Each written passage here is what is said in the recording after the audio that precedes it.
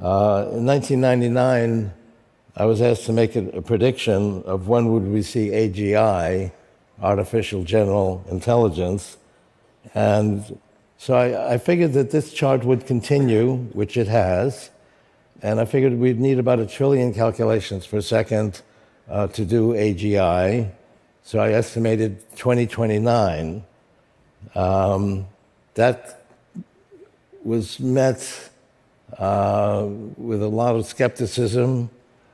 Stanford had actually been monitoring my predictions. They called an international conference to talk about my prediction, and hundreds of AI scientists came from around the world. And they agreed that it would happen. We would achieve AGI, but not within 30 years.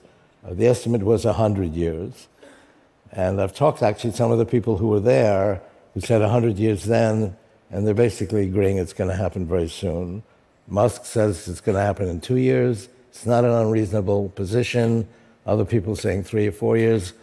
I'm sticking with 5 years, but it could happen soon. But everybody agrees now AGI is very soon.